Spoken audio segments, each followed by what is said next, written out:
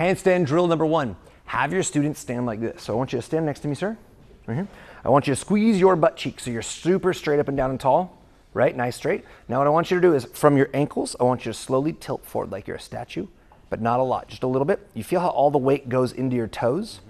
This is the same way that we're going to handstand. Imagine that your feet are your hands and the rest of your body is this nice straight line. What happens if you relax your butt right now? Your body starts to fall forward and you're going to tilt. Most people get into their handstand and they don't squeeze their butt. So their upper body and lower body are disconnected and that's why they can't keep their balance. So we got to make sure that this is a good drill to make them just stand there, lean forward, push back with the toes.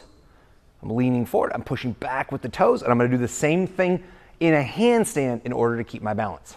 Now, one of the best drills you can do is a wall drill. And almost everybody, 95% of people do this completely backwards and it is an utter waste of time. So, Safaju, do me a favor. I want you to kick up into a handstand with your back against the wall. Wow, you are, all right, you're gonna put your hands right there, you're gonna get a little closer. All right, you got this. Kick up into a handstand. Almost everybody does this, right? Because it's comfortable. If he falls to his feet. He's nice and safe. But notice, his back is arching out and there's no weight over his fingertips. This will not do you any good. This will only be detrimental to your handstands.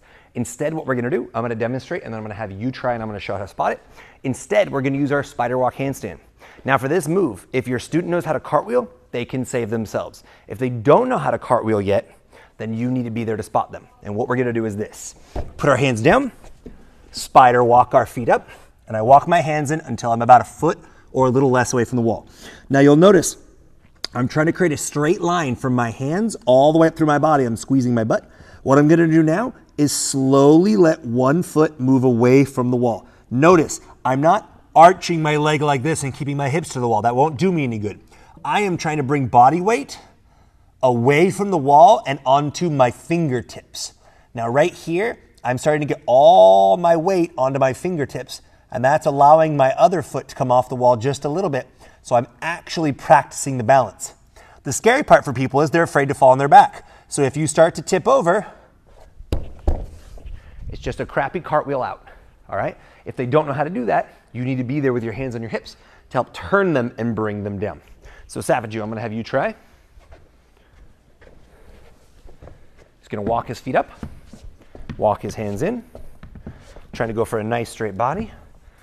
Oh, try to get your head in between, good. Now I want you to pick one leg and slowly let it come away, very slow. So notice he's starting to arch in his low back. Get rid of that arch, go back to straight. Push up here, good. Now, let this leg slowly come away from the wall. Notice it's starting to pull his toe off the wall. That's what we want. I'm gonna be right here on the hips. So if he starts to go, oh no, we turn him and bring him down. Very simple one is if they can't cartwheel very well, it's just twist and tuck. And they bring their feet to the ground. If they're tiny, it's just twist and set them down. Whatever works best. But this is the drill that's gonna build this strength, which is what is necessary to hold a handstand. Without these muscle groups, which people do not use in this position and squeezing down, this strength right here is what's gonna hold and balance the handstand, coupled with good body position. This drill, all you need for a handstand. Once you have this, it's just working on your lunge to teeter-totter so you hit this position and balance it yourself.